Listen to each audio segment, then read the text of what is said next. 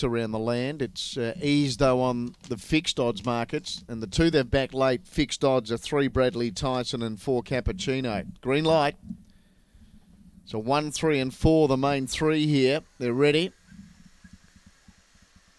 Off they go, and Cappuccino in the middle going quickly finds the lead. Aston Ammo deep out went to second as they go around that first turn. Further back then to Fab Jesse, Stalking Storm wider. Then Gemtree Dynamo. Next was Brother Griff from Bradley Tyson, and back at the tail, Kahlua Rose. Cappuccino, the former Victorian's got a big lead. 7 or 8 in front from Aston Ammo. Then Gemtree Dynamo, and next Fab Jesse, but Cappuccino, first up in SA, is going to hang on. Got tired late but won. 3 for Tony Rasmussen tonight. Gemtree Dynamo second, Aston Ammo third.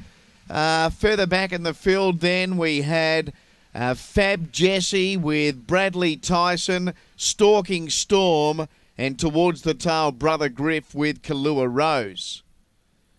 So Cappuccino first up in SA, 3 for Tony Rasmussen tonight.